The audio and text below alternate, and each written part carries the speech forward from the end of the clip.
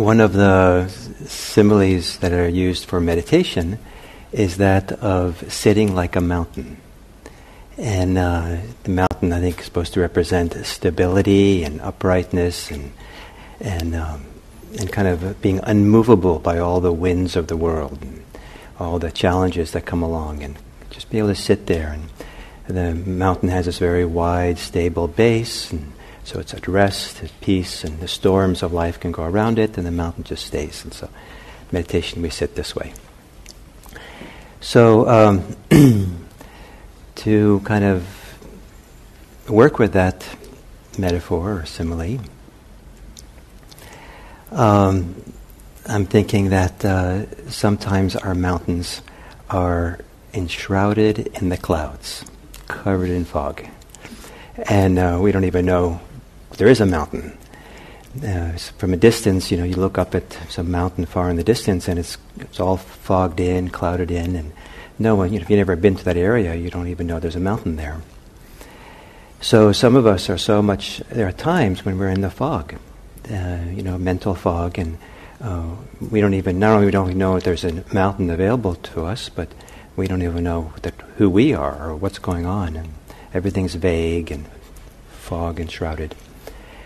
And so the process of practice or meditation, especially, is to support the possibility of the fog and the clouds to settle and dissipate. So not only can we see clearly, but we can see the whole mountain. And if we see the whole mountain, then it's easier to be stable and full and kind of inhabit who we are in a full way, to become whole, perhaps. And so if we're lucky, just enough of the clouds part or the fog settles, and so the top of the mountain is exposed. I used to live up here in the mountains above here on Skyline, and there were times when it was all sopped in with fog, but sometimes the fog and clouds would clear, and we'd be above and we look down into Silicon Valley here, and it would be covered in fog, but we were up in the sun and blue skies. It was quite something. So sometimes the clouds clear just enough that we get some sense, like, here I am, and this is something, and in my little analogy, I think the top of the mountain is kind of our thinking world, the world we have thoughts and stories, ideas about what's going on. And our thoughts are important parts of our lives, but they also can ruin our lives. They can also create tremendous amount of problems for us and stress for us and preoccupation in us, and sometimes those thoughts are the very fog that covers the mountain, but they dissipate enough and we can see them more clearly a little bit, and we can identify very strongly with them. And sometimes the thinking world is we believe we are our thoughts, or thoughts and me are the same, so whatever I think is very important and crucial. And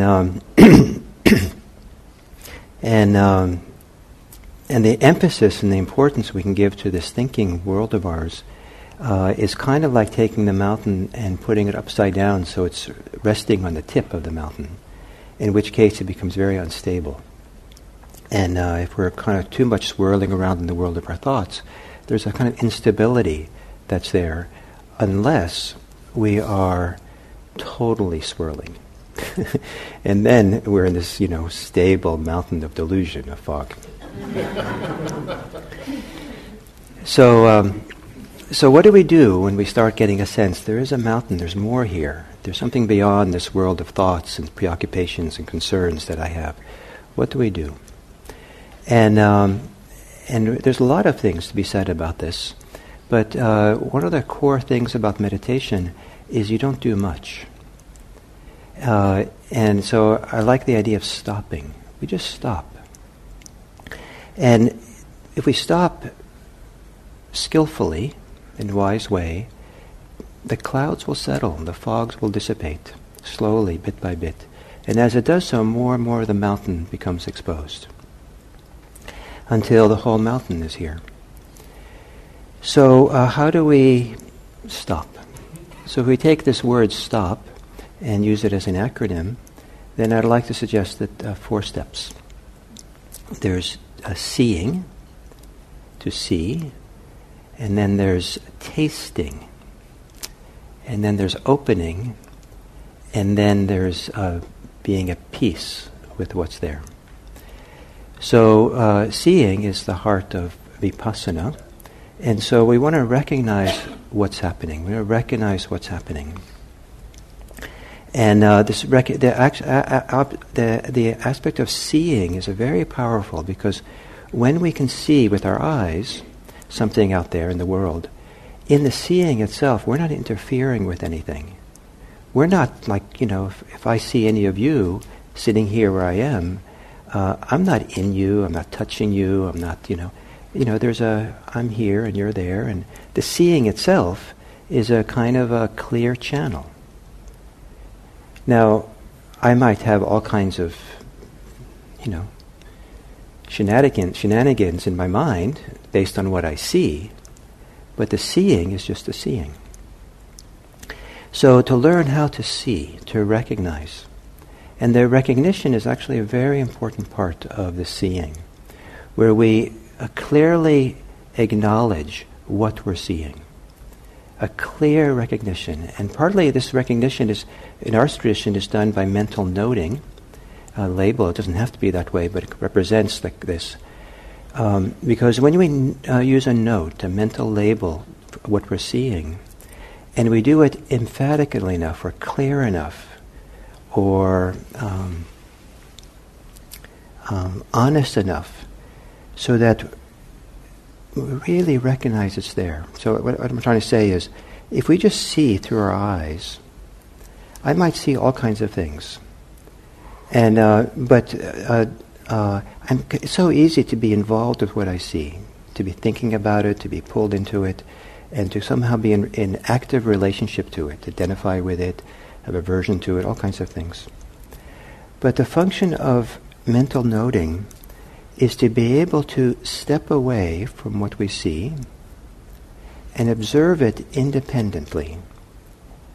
So, if I go outside today and there's a blue sky, and I kind of see the blue sky, I know it's a blue sky, and I'm walking, and I kind of think, well, this is great, blue sky is good, I'll get a tan, that'll be great, people will like me much more, and, we should do more of this, and, and I recognize that the sky is blue, but I'm kind of in the sky, in the thoughts of it, all that. But if I go outside and see that the sky is blue, and I tell myself, the sky is blue. Wow. The sky is blue. But that kind of clear recognition, that's very different than, oh yeah, the sky is blue, oh, this is so nice, and I like blue, and oh yes, the sky is blue, ah. Can you see the difference? So it might seem kind of cold, clinical, removed to say, oh, the sky is blue. It's a blue sky, blue. But that's not meant to be that way. It's meant to kind of free us from the entanglement that we have. The stories, the preferences, all the things that we get involved. And so part of the function of mental noting is to step back far enough so that we can see, just see, and not be caught up in what's there. So no matter what it is in here, and there's all kinds of things that would come up as we are opening up to see. And what we're trying to learn is not only to see what's there, we're also learning to see in a new way. And this is a very important idea. We're not only trying to see what's there, understand what's going on, but we're trying to understand it or see it in this clear, independent way. Wow, look at that. You can still have your preferences and like it and not like it and all those things. But that's a different part of the mind. It's a different activity that you also want to recognize clearly. Wow, there's a preference for a blue sky. That's a preference. As opposed to, just sinking into the blueness, oh, how wonderful, and I like it, and I must be a good person.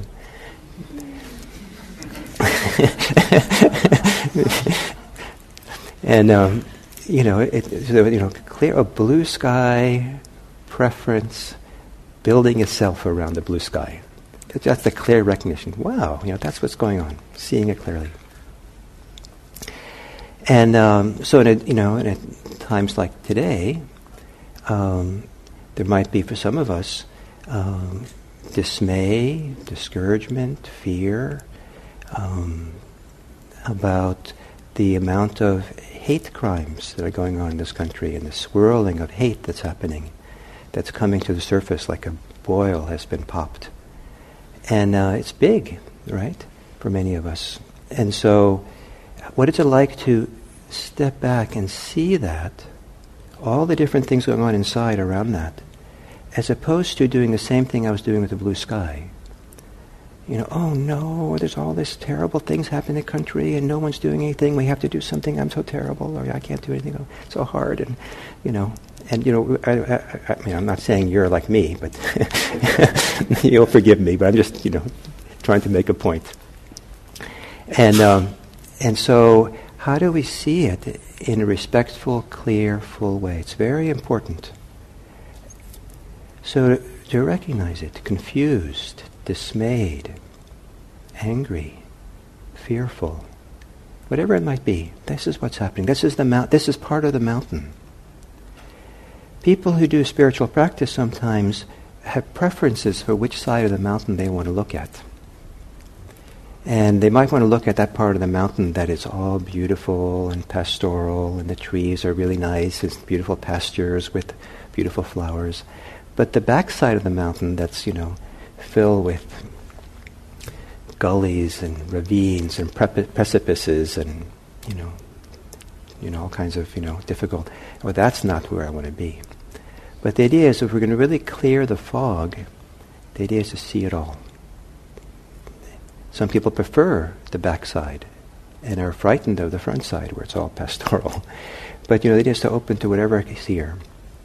So we learn to do this starting to see.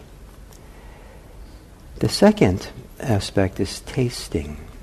And I love this idea of tasting because it's something somatic and visceral. It's intimate. Seeing can be a little bit removed. And that's kind of the purpose of seeing, this independence, to see it clearly and kind of be, a little bit like the objective observer. But we don't want to remain there. We also want to be intimate and close and feel, because you can't really know yourself well unless you feel yourself, unless you have a fuller experience of what's going on.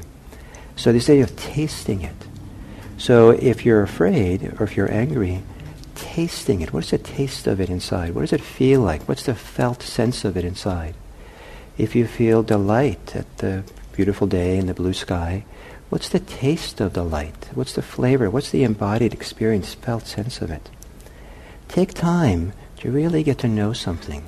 It's very respectful to give it its time, its due, to really feel it, as opposed to, with our thoughts, rushing off to the next thought, concern. Not really stopping and taking time. So this idea of stopping and stopping. So we stop. And a lot of this settling of the clouds comes because we've stopped. If we don't stop, we swirl and we kind of generating more and more clouds and fog. So stop. So see clearly, and then taste.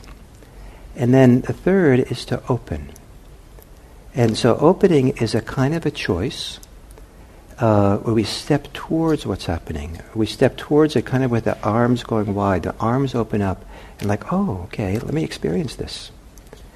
So if you feel dismayed or overwhelmed by what's happening in the country, then if it's not too overwhelming, the idea is once we recognize it and see it, once we get a fuller experience of it, where it is in the body, how it's experienced, what's going on for us, is to step towards it, to feel it more fully, kind of open to feel it more. What's more is there? Let me really be there with it. What happens if I kind of move towards it with an open chest? Kind of the metaphor. And that could be opening up to things that are quite difficult. It could also be opening up to things which are quite wonderful and fantastic. So once we really kind of have taken time to feel it and sense it and taste it, then it's possible to open further. In terms of a mountain, maybe it's opening up the caves. Maybe the mountain has lots of caves. Dark caves, secret caves, caves with treasure, caves with demons, caves with traps, caves with, all kinds of things in your caves. And so at some point we have to go into those caves. To be the mountain, the full mountain, we can't just be content with the surface of the mountain. And but to go into those caves, open up. What's there? If I'm allowed a little bit to kind of change the analogy, is it's kind of like the tip, or maybe not change it, but it's kind of like the tip of the iceberg, right? It's only a little bit which is above the water, but there's a huge iceberg underwater. There's just a little bit of the mountain that's out of the fog, out of the cloud. And so there's all this stuff that's underneath. And some of it's unknown and a mystery, and some of it probably you've never even knew it was there, or never touched or experienced. And so all these caves, all the stuff that's been relegated to the back room, all the stuff that's never been touched and opened up, the treasures of your inner life, the repressed material of your inner life, the unattended, legacy of how the impact life has had on you. So stopping. And part of stopping is to allow all this stuff that's in those caves to finally come out, to show themselves. And stopping is so helpful for this, because it's best not to be in a hurry. It's best to take your time and let the heart, the body, the inner life find its way. It knows what to do. It knows how to heal. It knows how to open up. It knows how to present you with the treasures. But it can't be on your time frame. It's actually healthier and safer to just stop and make lots of room, lots of time. So much so that I thought the P for stop should be patience. Lots of patience. And meditation is meant to be, I think it's good to think of meditation to be a very inefficient process. It's very slow, takes its time. It just happens to be more efficient than all the alternatives.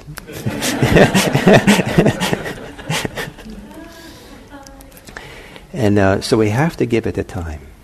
And so these steps, learning to see properly, to recognize, learning to taste, learning to open, these might take months and years, each one, to really learn to do it well. It's not like, okay, I'm going to, it's 5 minutes into meditation, okay, I'm going to do, this quickly and just get over with, I have a lot to do today, so I'm going to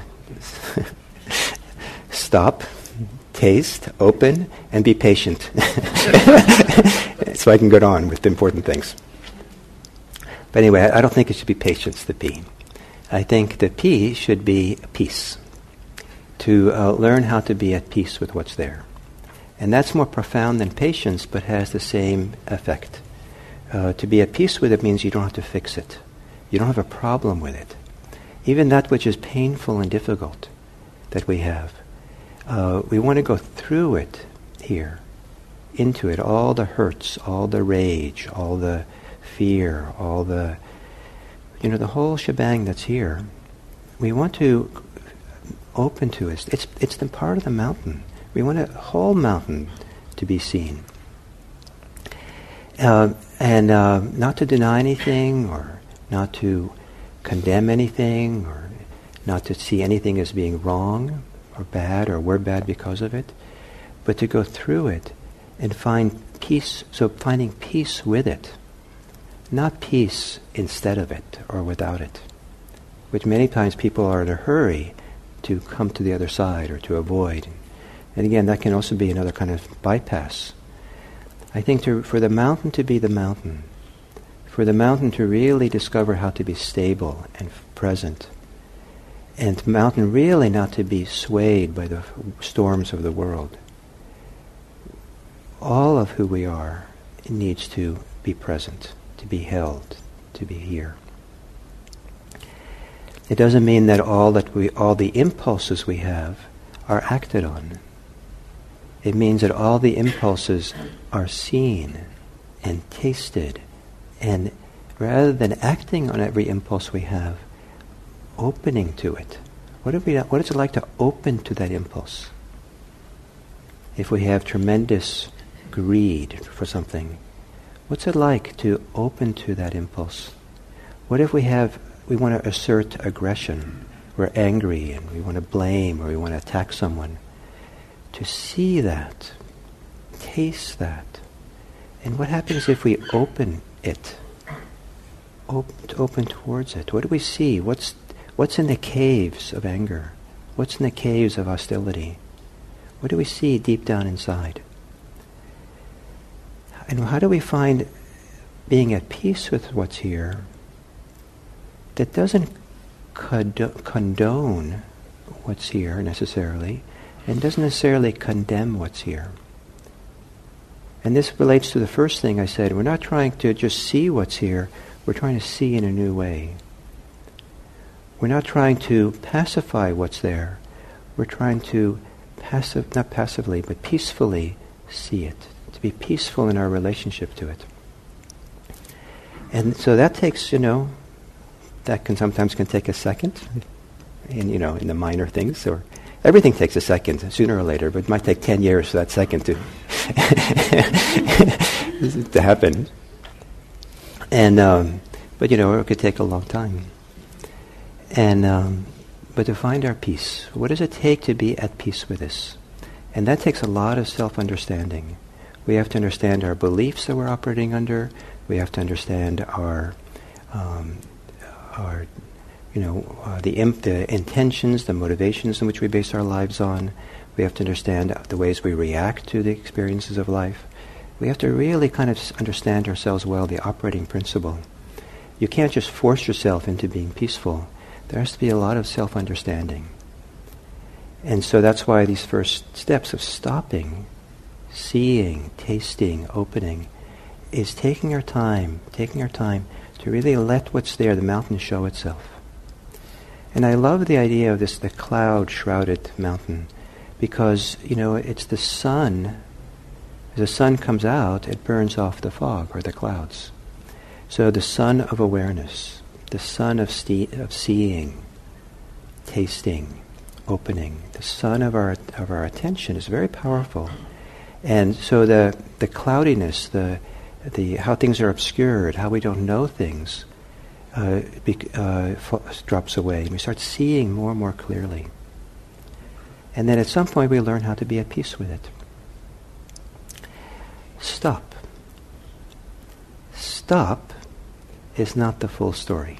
That's not what that's not the full idea of what all we need to do in our practice.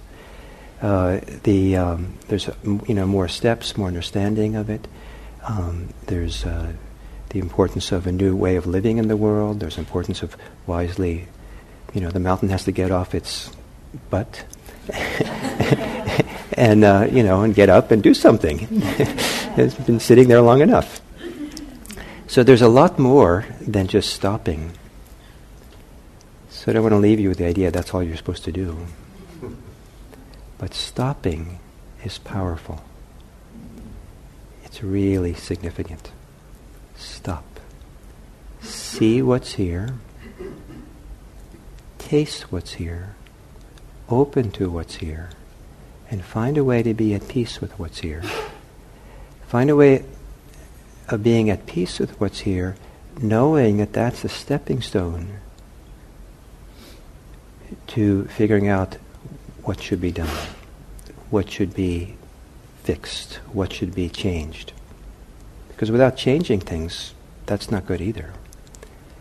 But so finding how to be at peace, we're in a much better position to then change ourselves, change what we do, and maybe change the world.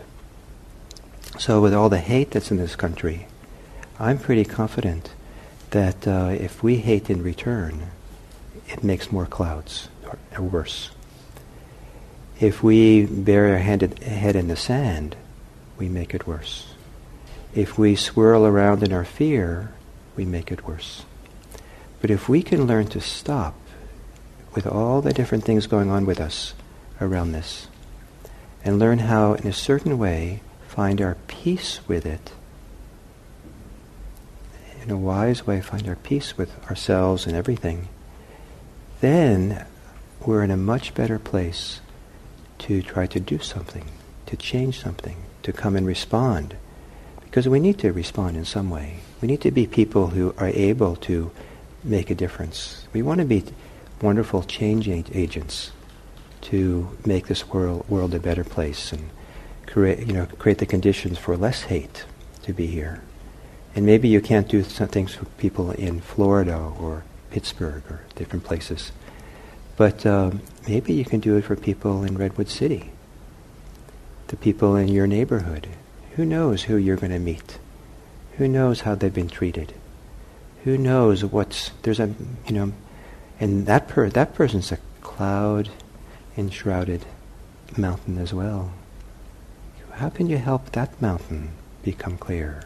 That mountain to feel connected and human contact and support. How can we kind of support the world?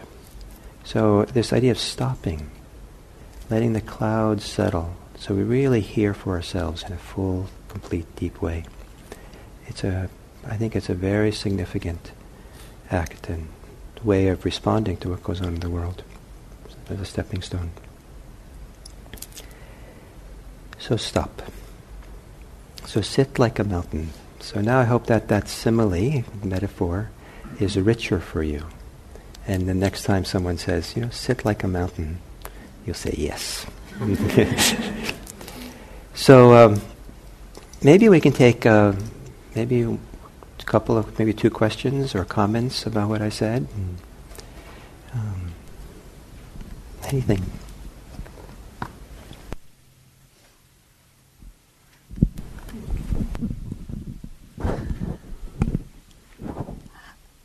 Is this on? Yeah. I had experience of that yesterday because I was in conversation with someone and feeling myself get angry. And I had the impulse to react or attack or get upset. But instead I realized I was angry, and I just kind of stopped and said, oh, wow. There's a lot of anger here. And so that enabled me to just kind of sit with that for a bit and then react differently. I didn't attack. I just put my point of view across. Great. So the mountain wasn't running around frantic. The mountains, at that point, got settled, seeing that, and then that was a wiser way of being. Fantastic. Thank you so much. I had a question about that patience. It really resonated with me because I want answers quickly. And I'm curious how you would advise handling situations in which you need to make a time-sensitive decision. Like there is time-bound to it. I'm like, do I just sit meditation for 3 days before that point? Well, I've known people who've done that. They had to make a hugely important decision for the life, like it was major life decision, but they had a couple of weeks or something, and so they went on a meditation retreat for a week. And usually my advice there, when people come with something like that, is the best they can to shelve the issue for the first 6 days of the 7-day retreat, if they can. And I usually try to give them a little carrot for why that's good. I say, you'll be in such a better space to answer that question once you've kind of settled yourself in a deep way. You'll have different eyes, different understanding, different connection to your heart. So if you can put aside the rumination about it all and let's see what happens at the end of the retreat. And some people, that brings a lot of clarity. Different sense of values become up. Their deeper values or deeper what's most important for them stands out more clearly, and then it can be easier to make a decision. So some people can do that. So what to do when you have, an hour, or it's really short. I do put a lot of value in being quiet. But not only that, I know the biggest decision I made in my life, there's just maybe 3-4 decisions I can think of. I actually, part of what allowed me to come to a decision was my churning, my thinking about it. So I have some respect for the value of thinking and churning and just kind of being with it. And I like going for walks, and in the walk thinking and being with it.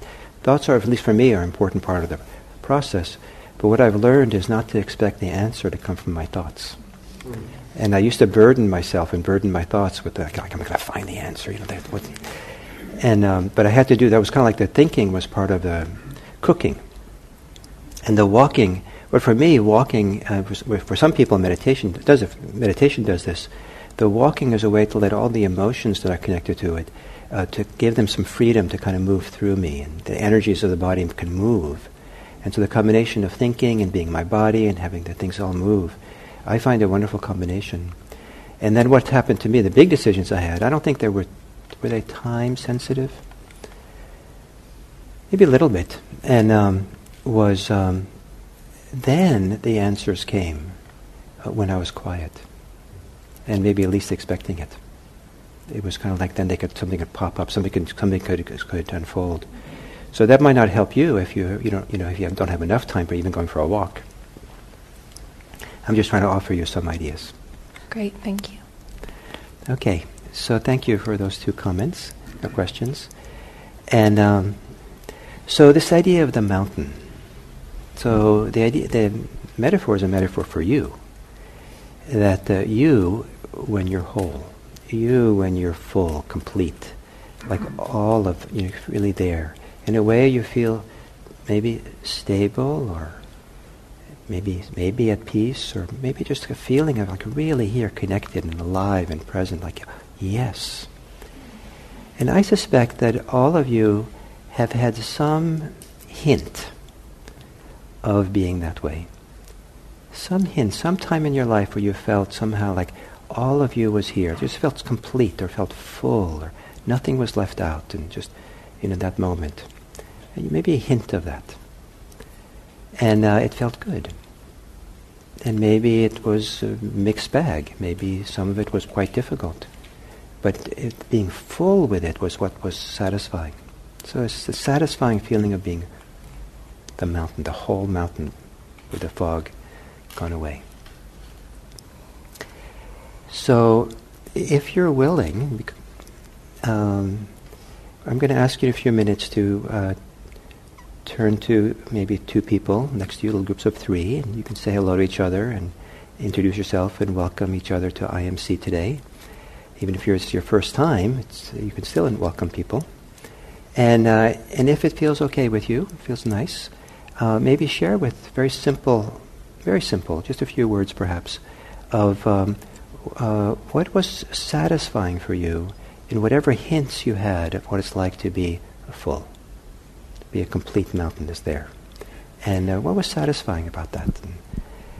And then if you keep talking, that's nice. And then the potluck will be set up, and you can come up down the mountain to eat.